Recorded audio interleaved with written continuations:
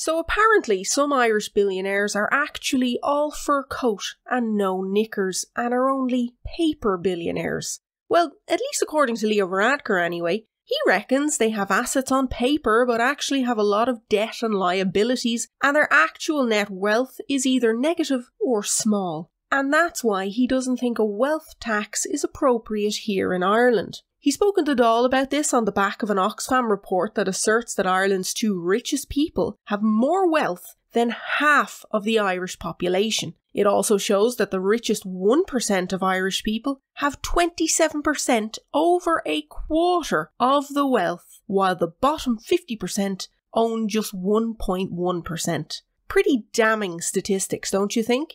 And yet here we have our leader, our Taoiseach, hand-waving away the stark realities while making excuses for it. He questioned the methodology, asking if it was net wealth or gross wealth before launching into that nonsense about paper billionaires and how they're all fur coat and no knickers. Oxfam Ireland quickly answered his question on Twitter, explaining that the wealth statistics are based on net wealth, i.e. assets minus debt, thus making his musings and excuses invalid. So a few things bothered me here about this. 1, Leo Varadkar was waffling as usual and yet again standing up for the upper classes. And 2, almost none of the articles I read that reported on this mentioned that he was wrong, that Oxfam actually used net wealth and not gross wealth. The only article I found that reported the full facts was the Belfast Telegraph. Just one news outlet that countered Leo Varadkar's misleading comments with the response from Oxfam. Why does this keep happening? Why is Leo Varadkar, among others, but him in particular, allowed to say whatever he wants without any pushback or fact-checking from the media? It is becoming a worrying trend that government politicians can seemingly get away with saying whatever they want in an effort to hand-wave away the tough questions with only the opposition able to argue the facts. And even then, it's only during a set time and there are no guarantees the government politician being questioned will even bother answering anything at all. But the more worrying issue here is Leo Varadkar yet again downplaying issues that affect ordinary people. We've seen it before with his lies about how rents are much the same everywhere and how the grass isn't actually greener abroad, only for him to U-turn on that gaslighting waffle in recent weeks to appear more sympathetic to voters. And yet here he is again, arguing on the behalf of billionaires, arguing that the wealth inequality is not a big deal, that sure don't we tax them plenty already. Now how long before he finally reads the room and publicly U-turns on this one too, eh?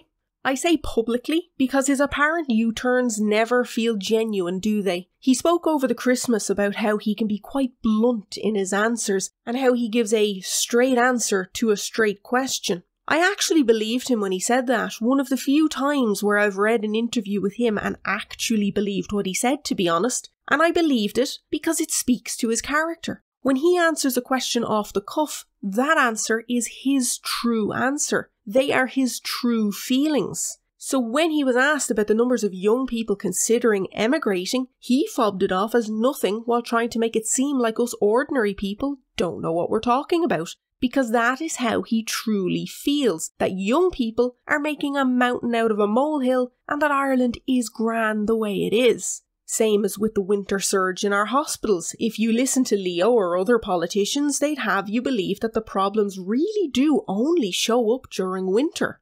They always try to make it seem like things are more complicated than us mere voters can comprehend. And in doing so, they show their disdain for the ordinary people of this country and attempt to minimise the real issues that ordinary people face. So when Leo Varadkar said in the Dáil that most Irish billionaires aren't really billionaires and we don't need to tax them, I believe that he believes that. And that is a very worrying thing for our Taoiseach to believe. He is effectively defending and advocating for the very people who have more than they could ever need, at the expense of the ordinary Irish people who are suffering through an endless amount of crises that all hit our wallets. People want governments to be fair and equitable, and when the leader of a government comes out with this sort of nonsense, it's hard to believe that he and his party give a damn about ordinary people at all. Billionaires do not need to be protected. They have far more than they will ever need. And Oxfam are right.